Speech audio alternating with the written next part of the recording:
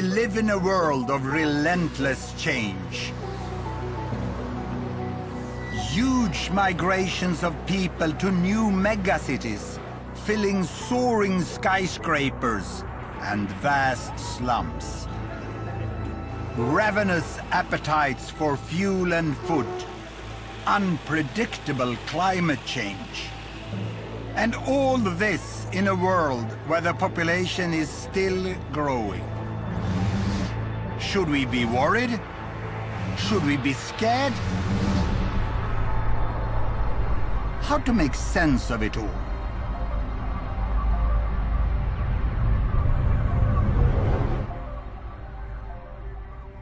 "7 billion people now live on this planet of ours.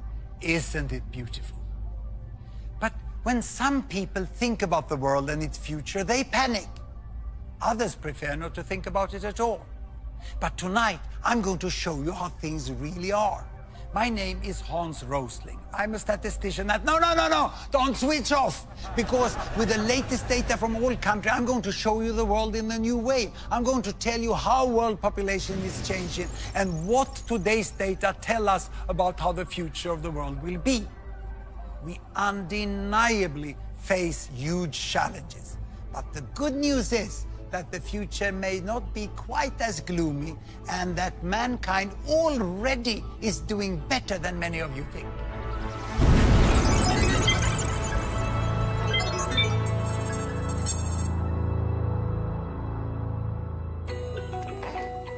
Babies, each one a blessing. But many people think population growth is out of control. Some even talk of a population bomb. Are they right? So where are we with population today, and how did we get here? I'm going to tell you a story about everyone who ever lived. Well, at least during the last some 1,000 years. Here we go. I give you 2 axes. This is time in years, and this one here is world population in billions. In the year 10,000 BC, when the first people were becoming farmers, then the archaeologists estimate that the world population was only 10 million. Imagine 10 million, that's like Sweden today. A world of only Swedes. But then, as the millennia passed by, more farmers, food and people, and great empires could emerge. Egypt, China, India, and finally Europe. And population continued to grow, but very slowly.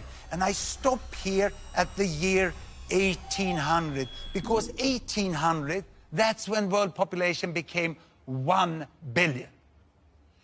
Imagine all that time, the population growth was just with a tiny fraction of a % through thousands of years. But here, 1800, with the Industrial Revolution, everything changed, and population started to grow faster. In little more than 100 years, it reached 2 billion. And then, you know, when I was at school, it was 3 billion. And many people said, the planet cannot support more people. Even experts said that. But what happens was this, you know, we became 4 billion, 5 billion, 6 billion, 7 billion. Imagine, more than half of the world population have been added during my lifetime. And the number is still rising. Most of the population growth in recent years has been in Asian countries, like here in Bangladesh, where the population has tripled during my lifetime, from 50 to more than 150 million. It's now one of the most densely populated countries in the world. Some 15 million already live in the very crowded capital, Dhaka. People here, whether in the city or the countryside, are intensely concerned about the size of families. But a new Bangladesh is emerging. Like the Khan family, Mum Taslima, daughters Tanjina and little Sadia, and Dad Hanan. মহিলাদের সাজার জন্য বহুত time লাগে, পুরুষদের তো এত time লাগে না। হইছে তোরে বাবা, এই যে আবার হাত দিয়ে মুছলে আর দিলে কি লাভ হইল? Both Taslima and Hanan come from large families themselves, but they've decided to have just 2 children. বাংলাদেশে এখন একটা স্লোগান আছে যেটা সবার ঘরে ঘরেই জানে যে 2টি সন্তানের বেশি নয়, একটি হলে ভালো হয়।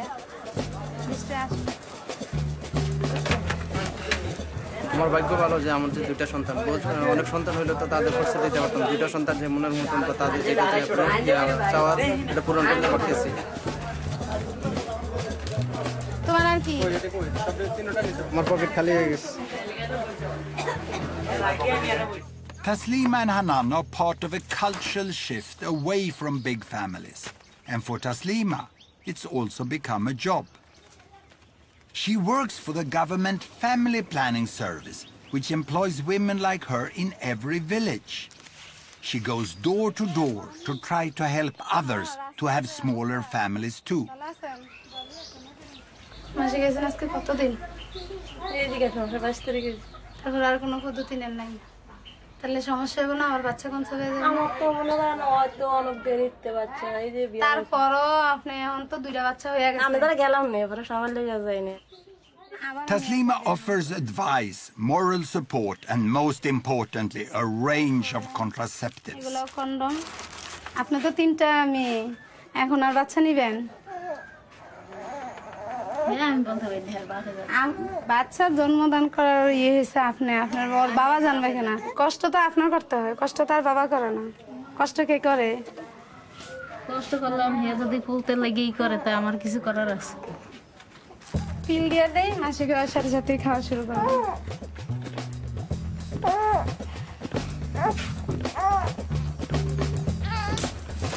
যে অনেক যারা একটু কম শিক্ষিত এরা বুঝতে চায় না, বুঝাতে হয়, অনেক সময় লাগে এই আর কি। So how successful has Taslima and Bangladesh been in reducing fertility rate? That is, number of babies born per woman. In Sweden, we set up Gapminder Foundation to make the world's data available in a way that everyone can understand. So I can show you the situation in Bangladesh and what has happened. Here, a horizontal axis, babies per woman, all the way from 1 to 2 to 7 to 8. And here, a vertical axis, that is lifespan, life expectancy, how many years a newborn can expect to live, from 30 all the way up to 90. Now, we start in 1972, a very important year for Bangladesh, the first full year of independence. That year, Bangladesh was over there, and they had on average 7 babies per woman, and lifespan was less than 50 years. So what has happened after independence? Have life become longer in Bangladesh? Have children become fewer?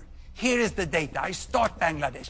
Indeed, you know, life is getting longer and babies fewer, 6, 5, and life even longer, 4, 3, and they land now almost to 2. It's 2.2, and the lifespan is 70. It's absolutely amazing.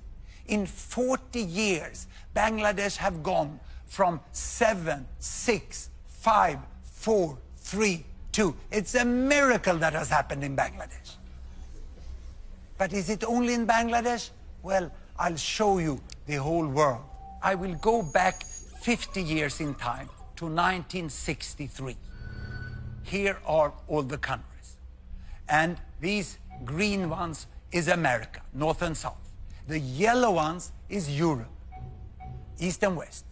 And blue is Africa, North and South of the Sahara. And red is Asia, and we include Australia and New Zealand. The size of the bubble show the size of the population. Look, the big ones over there is China and India, and Bangladesh is just behind. In 1963, the average number of babies born per woman in the world was 5. But it was a divided world. Can you see that? These countries over here, the developed countries, they had small families and long lives. And then there were the developing countries over here, and they had large families and short lives, and very few were in between. But now we'll see what has happened. I start the world Here we go. And you can see that China is getting, the big bubble is getting to better health, and then they start family planning, they move along to smaller families, and the big green, look at Mexico. Mexico is coming there, and this is Brazil also, the green in Latin America, and here India is following. India is following. The big red bubbles are Asian countries going this way. Many Africans are still with many babies born per woman, and then Bangladesh over there overtakes India on its way to the small family, and now almost all go up to this bubble. Even Africa now starts to move. Ooh, that was the earthquake in Haiti. And now everyone ends up there. What a change we have. Today, you know, in the world, the average is 2.5. Imagine, you know, it used to be 50 years ago 5. And the world has changed. The average number of babies born per woman have gone from 5 to 2.5. And it's still decreasing. What a big change. People would think that Bangladesh and countries like that is some sort of epicenter of a population bomb. They couldn't be more wrong. To me, health workers like Mrs. Taslima and their colleagues, who have taken their countries from this side all over in a few decades to much better health and small families, they are the heroes of our time. It's an amazing change that has happened. We no longer live in a divided world. But how much do people know about this amazing change? At Gapminder, we not only show data, we also measure how much people know or don't know about the world. So we did a first survey in Sweden. The results were depressing. So we did our second survey in Britain. And we had high hopes because the British have been all over the place, you know. So we thought we would get good results here. The first question we asked was, how many babies do women have on average in Bangladesh? And we gave 4 alternatives: 2.5, 3.5, 4.5, or 5.5. This is the result of the British survey.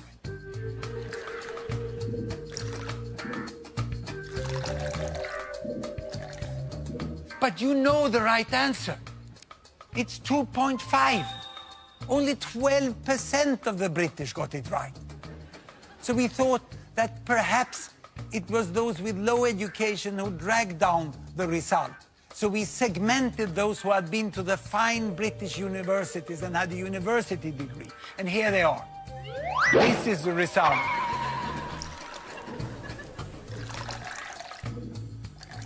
If anything, worse.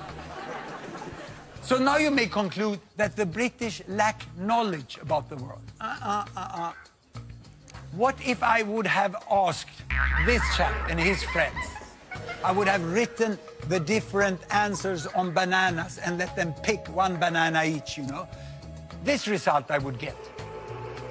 Of course, chimps know nothing about Bangladesh.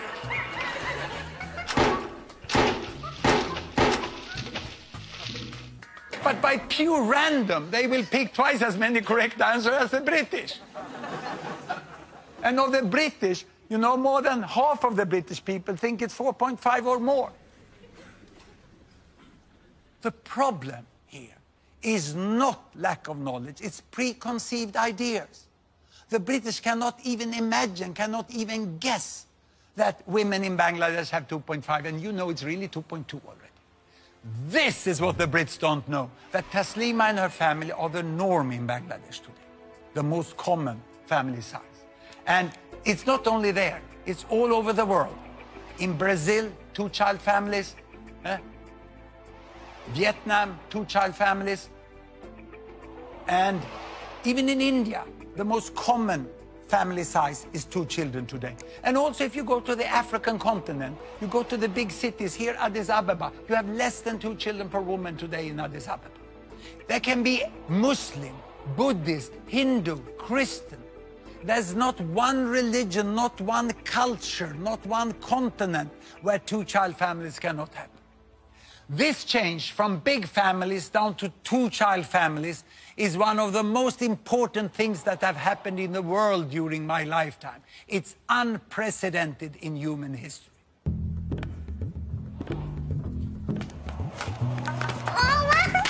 Here we are, back in Bangladesh. Let's find the reasons behind this historic and continuing shift from large to small families. Almost all girls in Muslim Bangladesh, like 15-year-old Tanjina, go to school today. The government now even pays families money to keep their daughters on at secondary level. At Tanjina school, boys are now outnumbered by girls. এটা কি পরিবার? এদের খাদ্যের অভাব হবে? আর এদের You could hardly miss the point of this lesson. অভাব পড়বে? এটা কি পরিবার? এদের কি সমস্যা হবে? Education is effective, and there are also new opportunities for Bangladeshi women. Despite continuing inequalities, there are more jobs, and Tanjina is aiming high. আমার স্কুল যেতে খুব ভালো লাগে। আমাদের মায়েদের সময়ে তখন অনেক তাড়াতাড়ি বিয়ে হয়ে যেত, তারা লেখাপড়ার সুযোগ পেত না। কেবল আশা, আমরা এই সম্বন্ধে অনেক আশা করতে পারি যে আমরা ডাক্তার হব, ইঞ্জিনিয়ার হব। More and more young women here are seeing how different things could be for them. তোমরা 17 বছরের বয়সে কি করে বিয়ে করছো যে আমি এটা ভাবতেও পারি না। আমি তো 2 বছরের পরে এটা কিছুতেই সম্ভব না, এত তাড়াতাড়ি বিয়ে। তখন বুঝি নেই, ভুল করছি। এখন তো মানুষ ভুল করে না।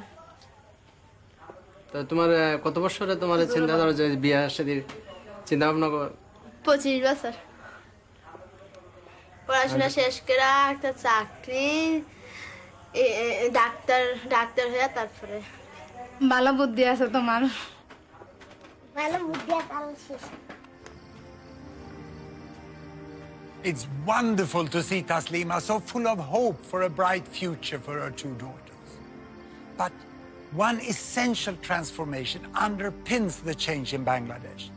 It's a dramatic improvement in child survival.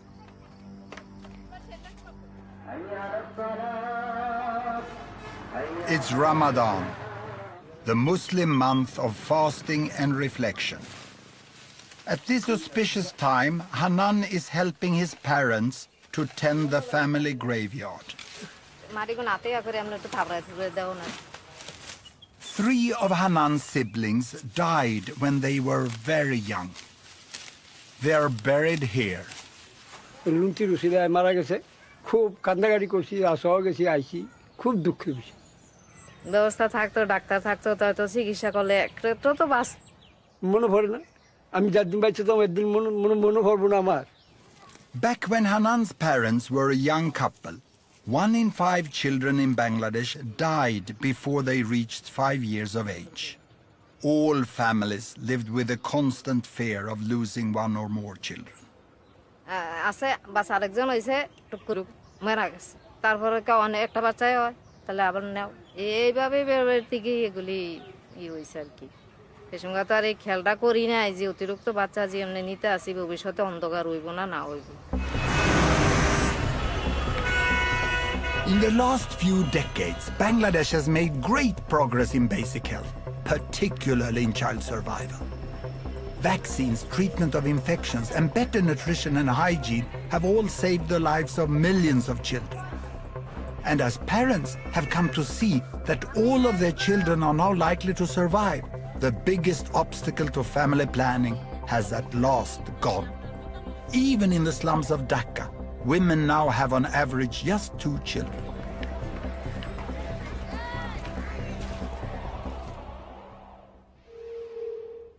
Child survival drives everything. Let's go back into history. Why did the world population grow so slowly before 1800? Well, throughout history, all historical records show us that on average, 2 parents got more or less 6 children. But that looks as a very fast population growth. So why didn't it grow?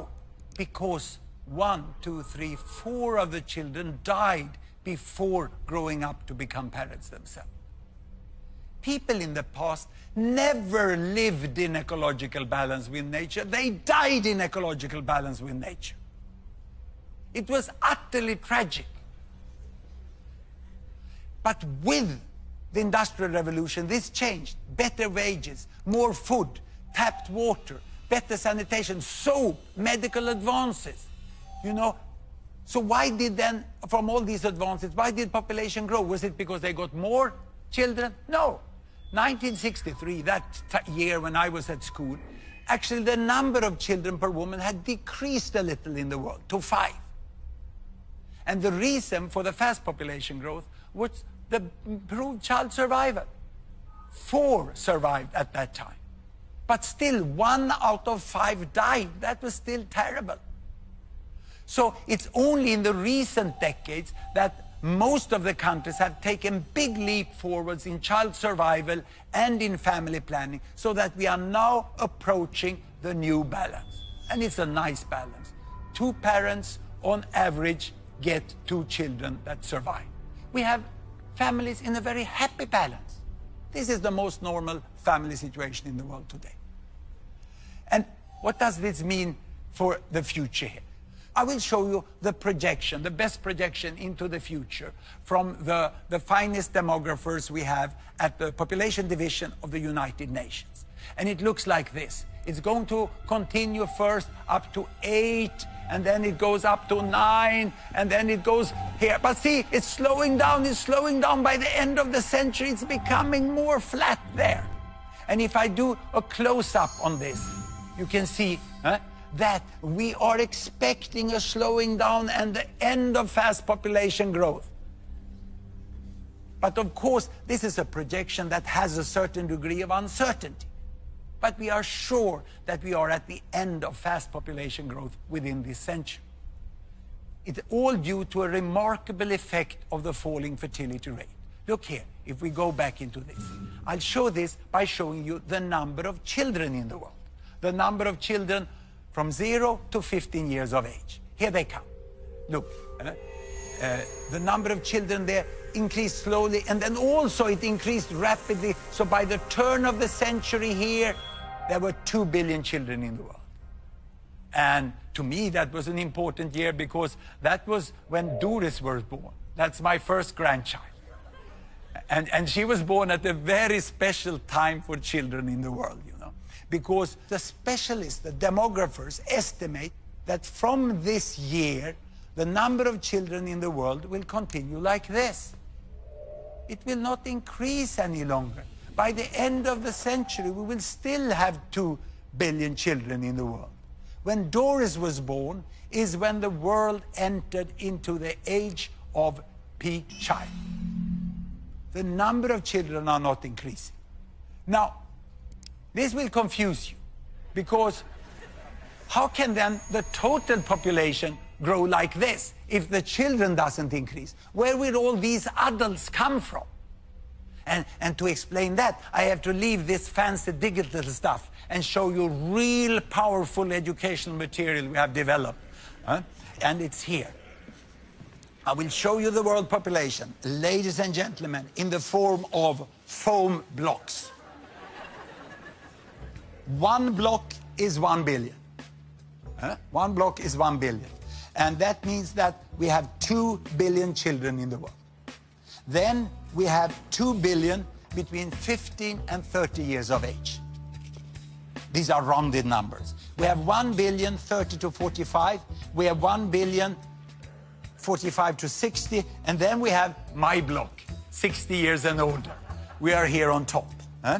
This is the world population today. And you can see that there are 3 billions missing, like here. Only few of them are missing because they have died. Most of them are missing because they were never born. Because back then, you know, before 1980, there were much fewer children born in the world because there were fewer women giving birth to children. So this is what we have today. Now, what will happen in the future? Do you know what happens to old people like me? They die. Yes. There was someone here who works in hospitals. Yeah? So they die. The rest, they grow 15 years older and have 2 billion children. These ones are now old, time to die. And then these ones grow 15 years older and they have 2 billion children. This one die and the rest grow 15 years older and have 2 billion children. And without increasing the number of children, without increasing the length of life, we have 3 billion people more by this big inevitable fill-up of adults, which will happen just when the large young generations grow up. Now, there's one more detail, which is good news for the older ones here, like me, that it's estimated that the old people will live a little longer. So we have to add 1 billion more for the old here on the top. And I'm desperately hoping that I will be part of that group, because then I can live long and read the annual statistic as they come reporting every year. But when I talk to many fine environmental activists, which are really have a good concern about the environment, they very often tell me, we have to stop population growth at 8 billion. But when I then talk with them, first they don't know that we have reached peak child. And then they are completely unaware that most of the remaining population growth is an inevitable fill-up of adults. So we will end up with more or less this amount of people. So we know how many billions there will be. But what about where they live? Now and in the future. There you have the world, and here are the 7 billion. Now, out of the 7 billion, 1 live in the America, North and South together. 1 in Europe, 1 in Africa, and 4 in Asia. So this is now, but how to remember this? I have a very simple way of remembering this. I put up the numbers like this, and then I say, this is the PIN code of the world, 1114. Now, what will happen up to mid-century? That we know fairly well. Europe, no increase. In fact, the European population is decreasing. In America, a little more people, mainly retired people in Latin America, so it makes no difference. It's more or less the same. In Asia, we will have 1 billion more. And then the population growth in Asia is over. In Africa, in the next 40 years, the population will double to 2 billion.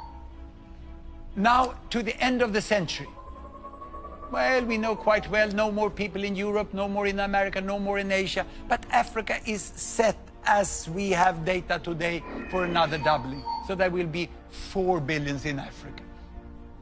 The 2100, and probably the final PIN code, will be 1145.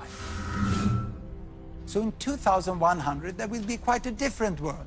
The people who live in what I call the Old West, in West Europe and North America, will by then be less than 10% of the world population. 80% of the world population will be living in Asia and Africa. But will there be resources enough to sustain them? Well, this will be a huge challenge, and nothing will come automatically. But my take is that it is possible for all these billions to live well together.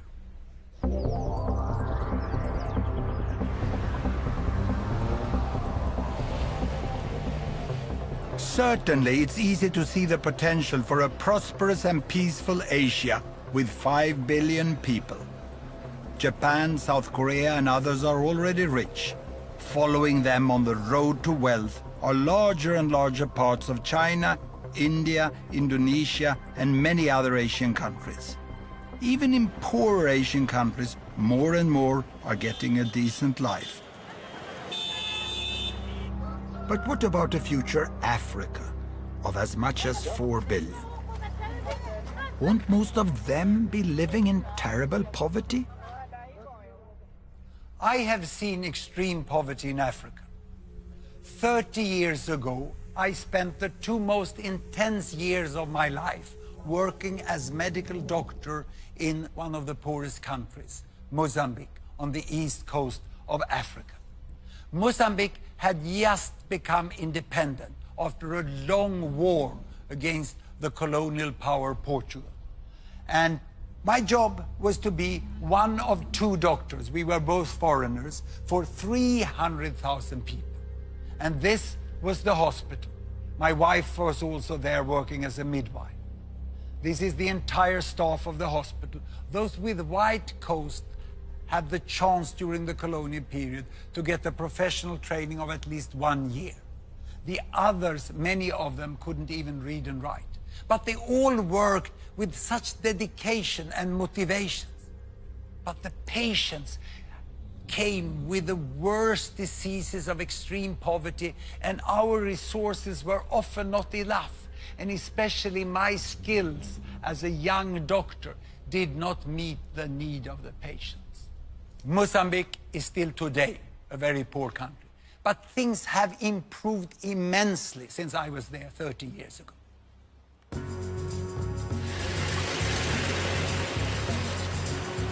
For a start, there's now a brand new hospital in the town where I worked 30 years ago.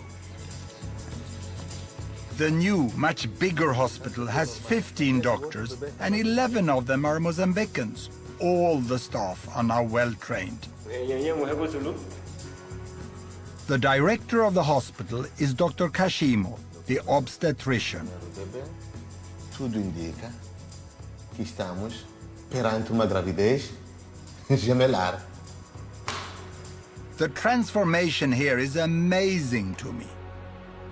Temos o serviço de urgência, de pediatria e cirurgia e ortopedia.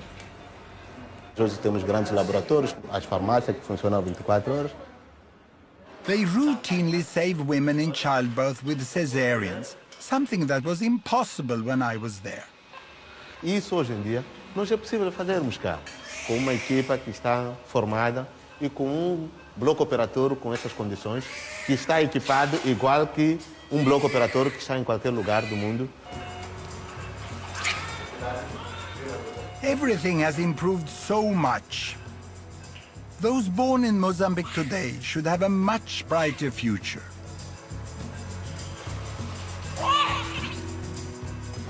Not just because of better health, but a booming economy too, with busy ports and markets, and new industries with lots of new jobs.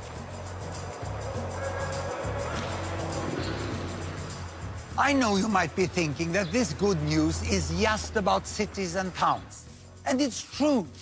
The worst challenge is in the rural areas where most people live. But things are changing here too. Deep in rural northern Mozambique lies the district of Mogovolas. This is home for Olivia, André, and their young family. Like so many other poor people in the world, Olivia and André are farmers, reliant on what they grow for what they eat.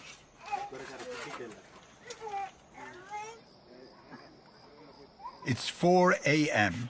and the day's tasks beckon. André heads straight to the fields. Olivia first goes to fetch water. Both have to walk miles to get anywhere. Well, okay, kastara ora mili. Hey, kapanya tu water sa. Ini kastara inta igora pili. Inta kimpia pahiki boliga kilamwe.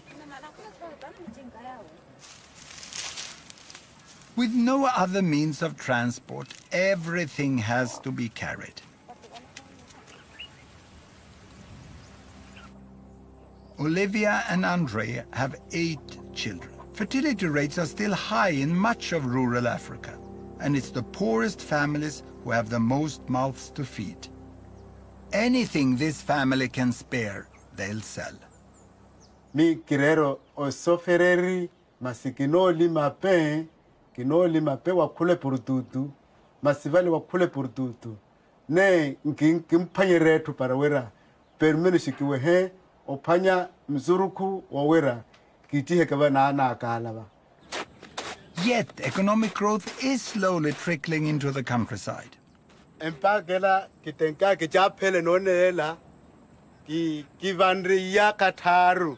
Now André has set his sights on one thing he believes will change everything. Pankerero vela vela kinamochela weta mahoi kana chinke. Bicycles can make a huge difference to the lives of the rural poor. They save hours every day and get so much more done. With a bicycle, they can carry much heavier loads to the market and earn more money. they can travel to find work. And if they get sick, they can reach a health clinic in time. Opora kitume chinka kino riri kino teli ya pen kino kala normal teli ya porque e chinka etoke hikale chinka etok owe tuyo etoke yo kelonke. Andre and Olivia have been putting money away for 2 years. They haven't quite enough yet. Everything now depends on the sesame seeds, which they are just harvesting. If they can get a good price, they might just make it. Andre and Olivia live in one of the poorest countries, and they live in the rural area, which is the poorest part of that country. So how many people are there in the world living like they? And how many are there that are poorer? I'm going to show you this yardstick. Very simple, poor and rich. And here I have all the 7 billions again. They are in a very simplified way lined up there from the poorest to the richest. Now, how much does the richest billion earn here in dollar per day? Well, let's look here. Ooh, it's coming up, it's coming up. Ooh, yo. I can't even reach $100 a day. Then let's look at the middle billion, who is exactly in the middle. How much do they earn? It'll come, yes, just 10. And then I go over here to the poorest billion. How much do they get? Well, just 1. This is the difference of the world today. And the economists, they draw a line which they call the line for extreme poverty, a little above $1. That's when you hardly can have enough food to feed the family. You cannot be sure that you have food all days, you know. And 1 billion is clearly below that still. And the 2nd billion is sort of divided by that line. And then the others are above it. Now, the poorest people, they can hardly afford to buy shoes. And when they get shoes, the next thing they will save for is bicycle. This is where Andre and Olivia is. And after bicycle, you will go for the motorbike. And then after the motorbike, it's the car. And I remember when my family got the first car. It was a small grey Volkswagen. The first thing we did was to go to Norway on holiday, because Norway is so much more beautiful than Sweden. It was a fantastic trip. And now I'm in this group. I can go, like the richest billion, we can go on holiday by airplanes. Of course, there are people who are much richer than the airplane people. Some are so rich, so they're even contemplating that they should go as tourists out into space.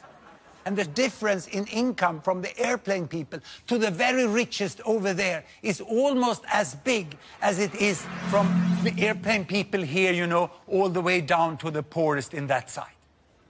Now, the most important to remember from this yardstick is this. And I need to show you this, I need my stepladder. Sometimes you need some old, well-functioning technology also.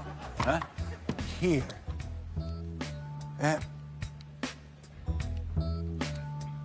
I can only reach up. Here they are. Now I'm at the top.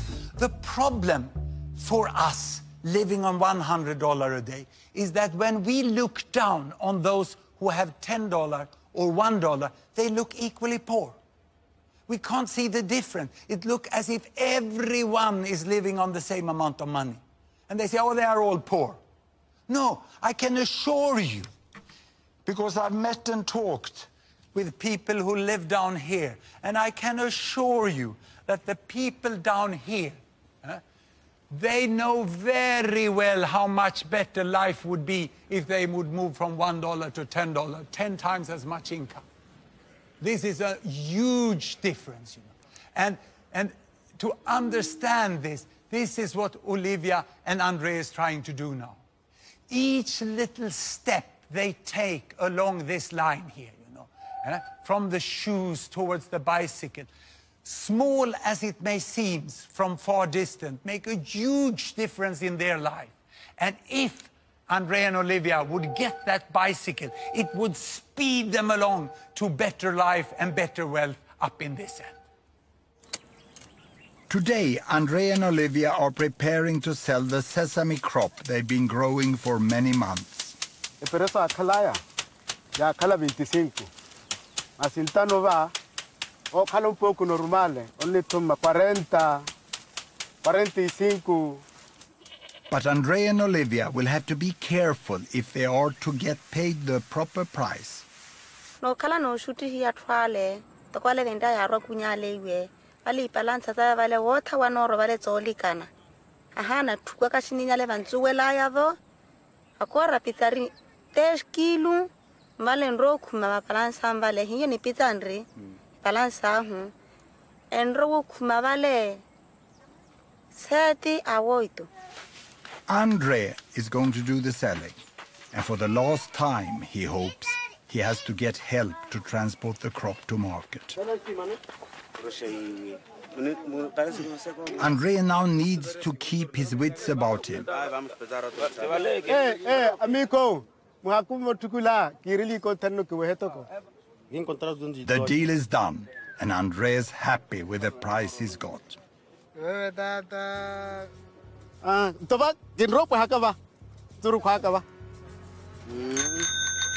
It's the moment the family have worked so hard for. Hola. Yaroa. Hola. Yaroa.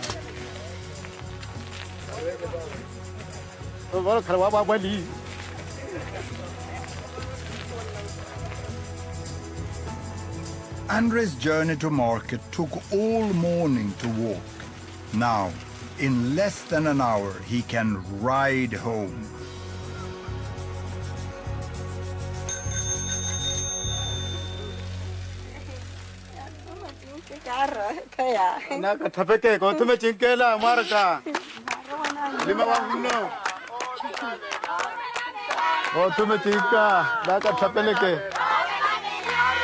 The bicycle is put to use at once.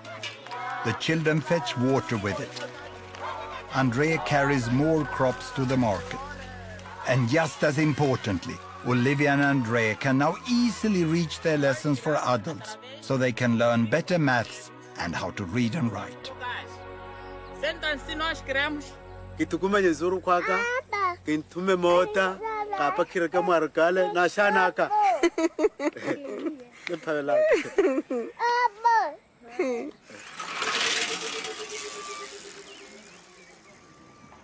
It's so great to see Olivia and Andrea pedaling their way out of extreme poverty. And they use the bicycle to go to literacy classes. Education is so important for the progress of people and nations. But how many know what has really happened with education in the world? Time for the Great British Ignorance Survey again. Here we go. We asked what % of adults in the world today are literate, can read and write. Can I ask the audience? How many guess 20%? Hands up. 40%? 60%? And 80%? This is the result of the British sample.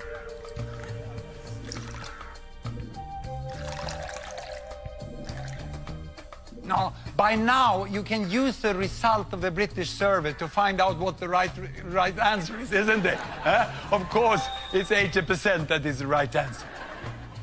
At least you were clearly better than the British average. Just 80% of the population in the world can read and write today. Literacy is 80%. Actually, the last figure is a little higher. So if I would have compared that with the chimps again, you know, so it's once more, you only get random results from the chimps. But you get 3 times as many correct answers than you get from the British. And now, the university people. Perhaps they know this, or even worse. What on earth are they teaching at British universities? The common view about the world is outdated with several decades. The media have missed to communicate it. But perhaps this is because the world is changing so fast. Ladies and gentlemen, I'm going to give you my all-time favorite graph. I'm going to show you the history of 200 countries during 200 years in less than 1 minute. I have an axis for income. I have an axis for lifespan. I start in 1800 and there are all the countries. And back in 1800, everyone was down in the poor and sick corner. Can you see? Low lifespan, little money. And here comes the effect of the Industrial Revolution. Of course, the countries in West Europe, they are coming to better wealth, but they are not getting much healthier in the beginning. And those under colonial domination doesn't benefit anything in there. They remain there in the sick and poor corner. And now health is improving, health is slowly improving here. It's getting up here, and we are coming into the new century and the terrible First World War, and then the economic recession after that, and then the Second World War. Ooh. And now, independence. And with independence, health is improving faster than it ever did in other countries here. And now starts the fast economic catch-up of China and other Latin American countries. They come on here, you know, and India is following there, and the African countries is also following. It's an amazing change that had happened in the world. You know, in the front here, we have now US and UK, but they're not moving so fast any longer. The fast movers are here in the middle. China is moving very fast to catch up. And Bangladesh, look, Bangladesh is already here, now quite healthy, and now starting with fast economic growth. And Mozambique, yes, Mozambique is back there, but they are now moving fast in the right direction. But all this I show you is country averages. What about people? Have people also got a better life? I'm now going to show you something which makes me very excited as a statistician. I'm going to show you income distribution, the difference between people. And to do that, I take the bubbles back 50 years, and then we are going to look only at money. And to do that, we have to expand and adjust the axis, because the richest is so rich and the poorest is so poor. So this will be a bigger difference than between the countries.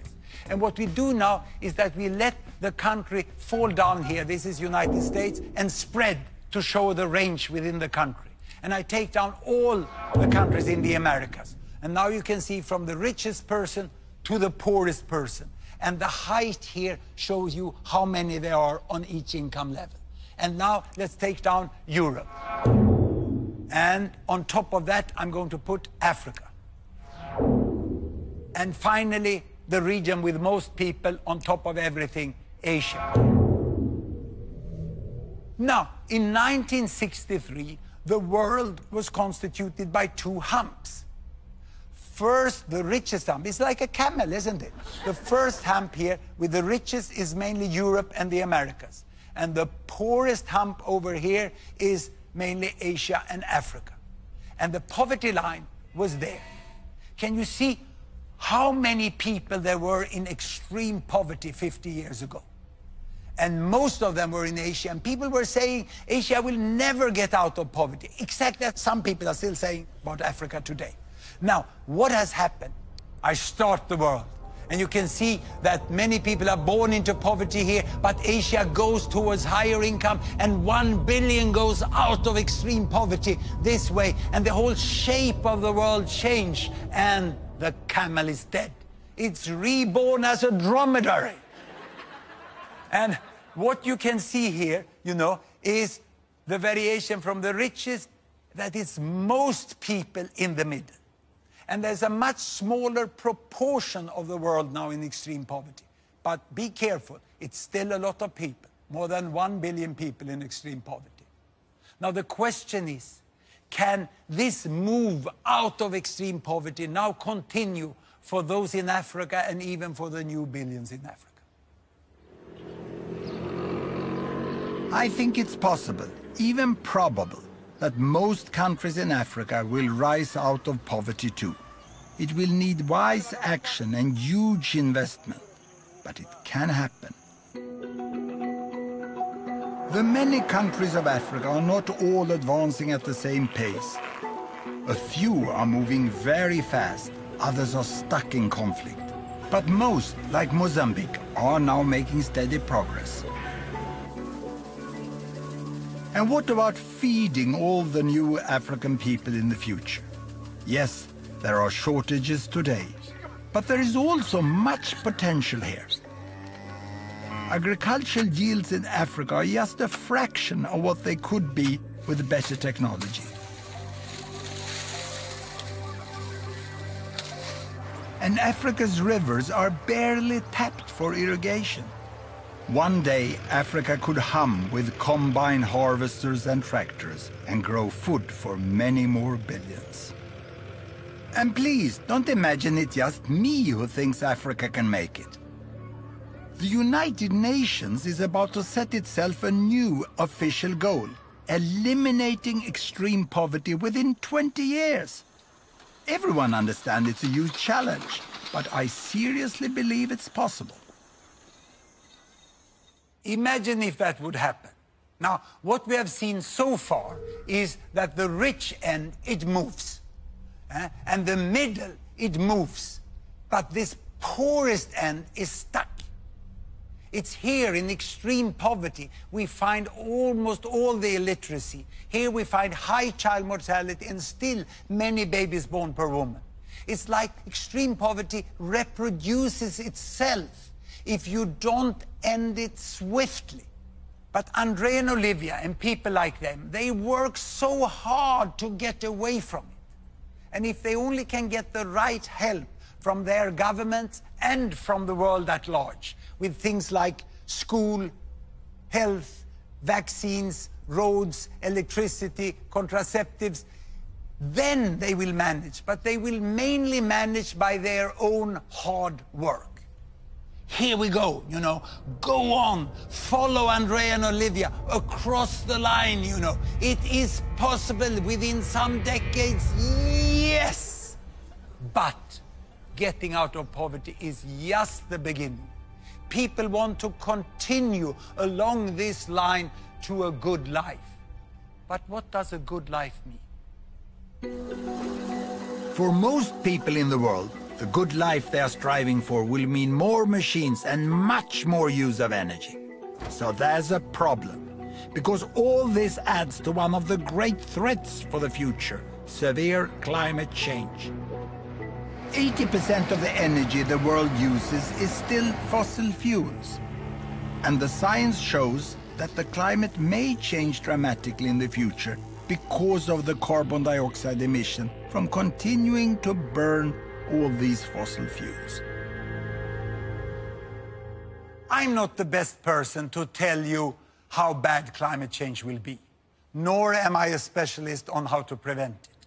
What I can do is to show you data to make you understand who is the one that emits the carbon dioxide. I will show this.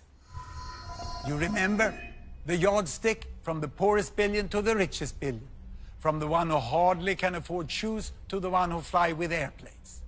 Now, this shows the total amount of fossil fuel used in the world during 1 year. Coal, oil, and natural gas. And it represents more or less the total emission of carbon dioxide. Now, how much of that is used by the richest billion? Half of it. Now, the second richest billion? Half of what's left. Then you understand what the third use. Half of what left. And the others use hardly anything. This is rounded numbers, but it clearly shows, you know, that almost all the fossil fuel is used here by the 1, 2, 3 richest billions. More than 85% they use. Now, the richest billion here at least have stopped increasing, but we are yet to see whether they will decrease. And in the coming decades, it's the economic growth of these two that will increase the fossil fuel use and the carbon dioxide emission. Even if these ones over here come out of extreme poverty and get richer all the way to the motorbike, that doesn't contribute much to the emission of carbon dioxide. And regarding population growth, most of the additional billions in the next 40 years will be in this group here. But still, if you ask people in the richest end, they seem to get everything wrong. They look down on the world from their very high emission, and then they say, oh, those over there, you cannot live like us. You will destroy the planet. You see, I find the argument from the people here catching up to be much more correct than logic. They say, who are you to tell us that we can't live like you? You better change first if you want us to do it differently. There are many essentials to having a good life that billions in the world do not yet have. Andre's village and house, and so many like them, don't even have electricity. Mozambique has huge coal reserves. And if it and the other poorest countries build affordable new power stations burning coal for electricity and industry, I don't think anyone who emits more carbon should interfere. Now, what I'm going to do is ask you 2 questions that I often ask my Swedish students. The first one is this: how many of you have not traveled by an airplane this year? Quite a few can do without flying. So the next question is, how many of you have stayed away from washing machines and you have hand washed all bed sheets, clothes and laundry during the last year? I thought so. No one. Everyone who can afford use washing machine, even the hardcore in the environmental movement. And I still remember the day when my family got the washing machine. It was the 1st of November, 1952. Grandma was invited to be the first to load the machine. She had hand washed her entire life for a family of 9. And when she loaded the machine, she sat down on a footstool and she watched the entire program during 1 hour. She was absolutely mesmerized. For my mother, it also meant a lot of more free time to do other things.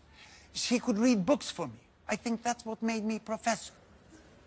No wonder we said, thank you, steel mill, thank you, washing powder factory, thank you, electrical power station.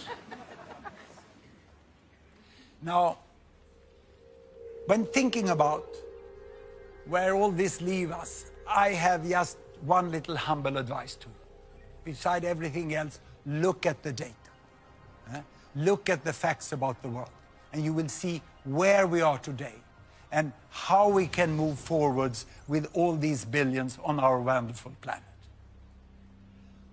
The challenge of extreme poverty have been greatly reduced, and it's for the first time in history within our power to end it for good. The challenge of population growth is in fact already being solved. The number of children have stopped growing. And for the challenge of climate change, we can still avoid the worst. But that requires that the richest, as soon as possible, find a way to set their use of resources and energy at a level that step by step can be shared by 10 billions or 11 billions by the end of this century. I've never called myself an optimist, but I do say I'm a possibilist. And I also say the world is much better than many of you think. Thank you very much.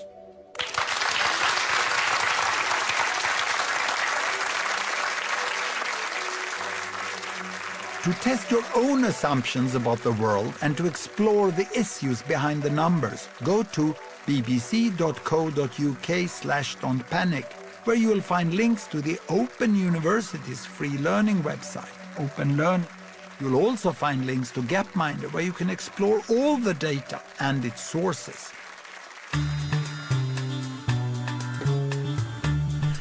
And the realities of population growth in developing world countries later, when BBC Two heads to the Philippines and the world's busiest maternity ward in Manila at 11:20. But next, we'll mock the week again.